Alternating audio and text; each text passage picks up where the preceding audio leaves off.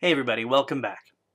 In an earlier video, we talked about the Central Limit Theorem, and here's how that worked. It said that if you're going to take a random sample from some population and calculate some sample statistic from that, like the sample average, you should treat that sample statistic like a random variable, because it came from a random sample. Now, like all random variables, it has a probability distribution. And what the Central Limit Theorem says is, your sample average has a normal distribution. It doesn't matter what the parent population's distribution was. It could have been U-shaped, it could be skewed, it could be binary, but whatever that distribution is, as long as your sample size is large enough, the range of all the sample averages you might have taken from that will be distributed normally. And if the parent population itself had a normal distribution, then it really doesn't matter what your sample size is. It doesn't have to be large enough. It can be anything. The distribution of all the possible sample averages you could take, that's normal as well. It's a very powerful theorem. Now, the Central Limit Theorem goes actually even a little bit farther. Not only does it say that the distribution of all the possible sample averages will be normal, but that it'll be an unbiased estimate of the true population mean, and that it's going to be a pretty precise estimate. The range of possible values of sample averages you might get is going to have this particular standard deviation. It's called a standard error, and it's related to the parent population standard deviation divided by the square root of the sample size. So let's see how this works in practice. Here, we sample from a population, and this is supposed to be conveying something like income.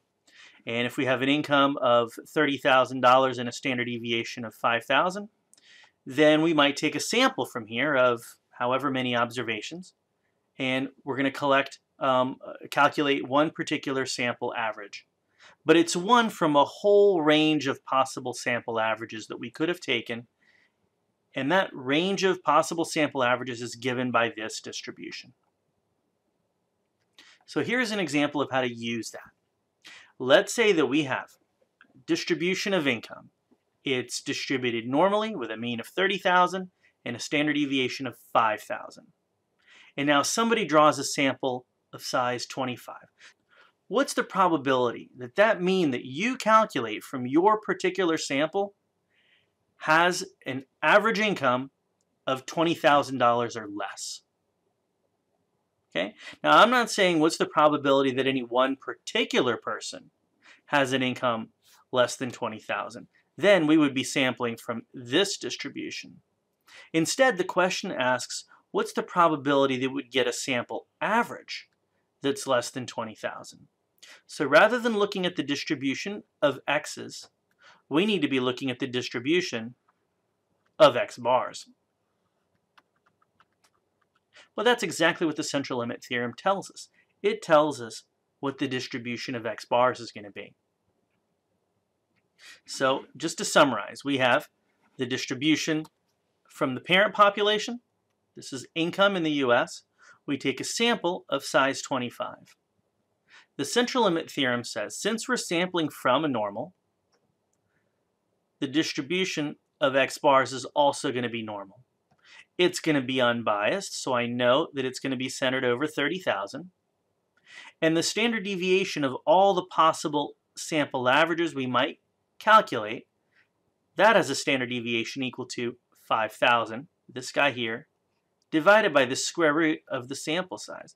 In other words, divided by the square root of 25. What this means then is that the distribution of sample averages is normal with a mean of 30,000 and a standard deviation of square root of 25 is 5, so 5,000 divided by 5 is 1,000. And so now I can answer all kinds of probability questions that relate to x bar because I know exactly how it's distributed. Okay, so now it's just a normal probability question. You can ignore the fact that it's an x bar. Right? So if I just said, hey, listen, you've got some variable x. It's distributed normally with a mean of 30,000 and a standard deviation of 1,000. what's the probability that x is less than 20? You could just do that in Excel. So the fact that this guy is now an x bar, now that becomes irrelevant because we know exactly how that thing is distributed. So we can just pull out Excel and make this calculation. Let's do that right now. So I've pulled up Excel and I've just typed myself some reminders. I'm telling myself what the distribution of x bar is, and then the question that we want to answer, which is, what is the probability that x bar, our random variable, is less than 20,000? Now this is, we're drawing from a normal, and we have a less than sign. So this is really easy for Excel. We just start off with an equal sign, and then we do norm.dist, because we're drawing from a normal distribution, and then a parentheses, and then Excel prompts us. It wants the particular value of x that we're talking about. That's 20,000.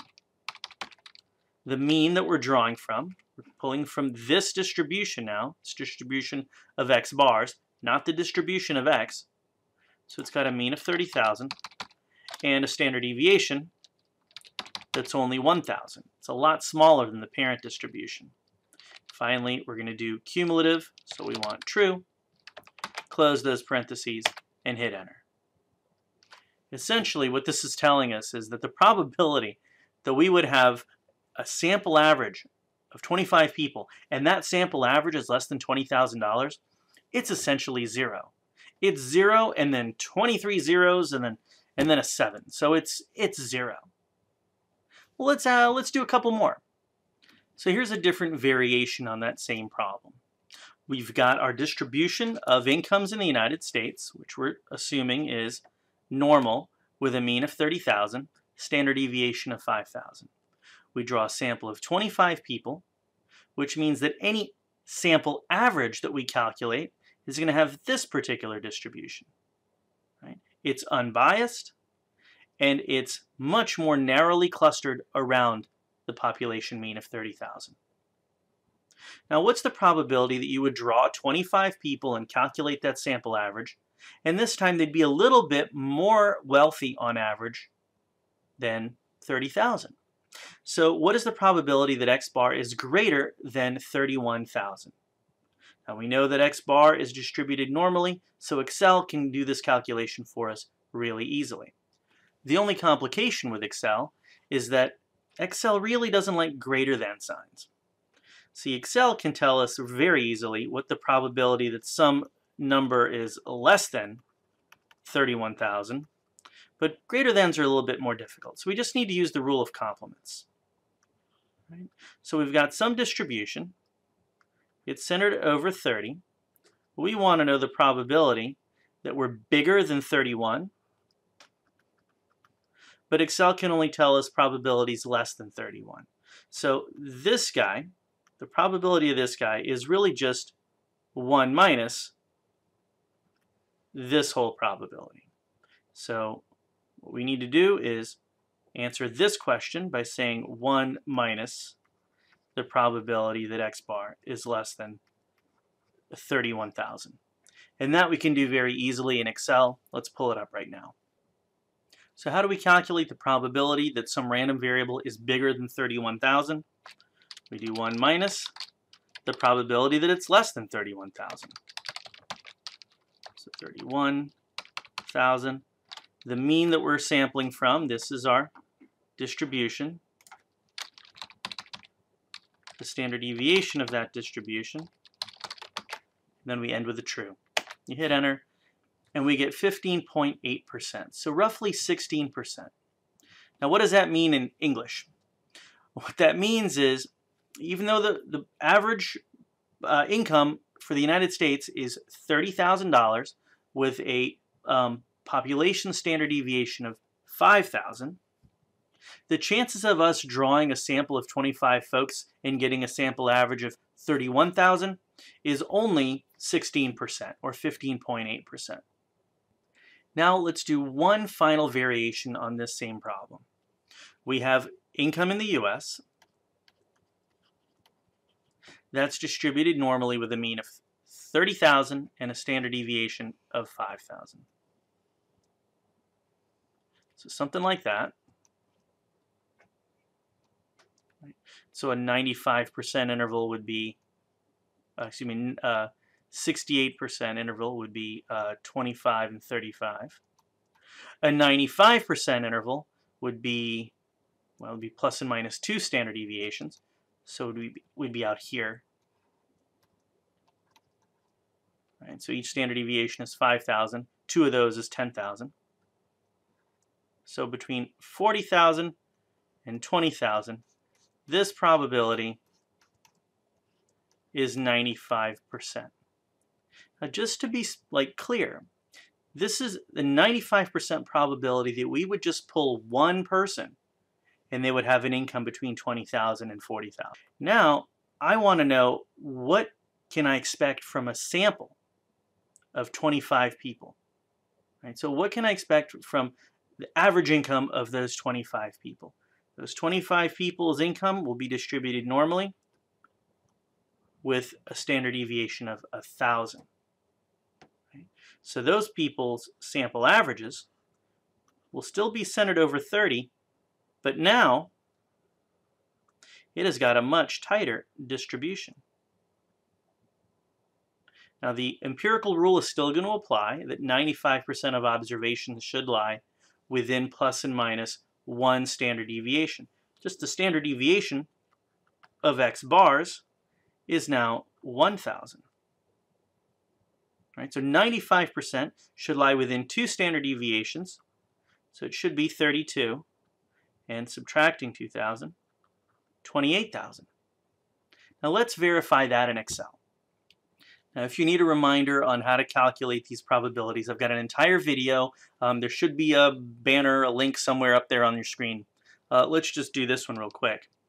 So the probability that some random variable that's distributed like this is between these two numbers, we need to do this in 2 steps. So all equations start off with an equal sign, and now we do the probability that x is less than 32,000. Tell it 32,000. The mean of its distribution, the standard deviation of its distribution, then we put true. Now that just tells us the probability that we're less than 32,000. We need to now subtract off the probability that we're less than 28, which just leaves us with the probability in between those two numbers. So we keep typing norm.dist 28,000 from a population of 30,000, standard deviation of 1,000, true. Close that parentheses, hit enter, and we get 95%. It also confirms the fact that our sampling distribution had a much tighter distribution than the parent population did. Parent population's standard deviation was 5,000. The distribution of sample averages is only 1,000. Okay, so I think you know enough now to answer some probability questions about sample averages. That's it for now. Thanks for listening.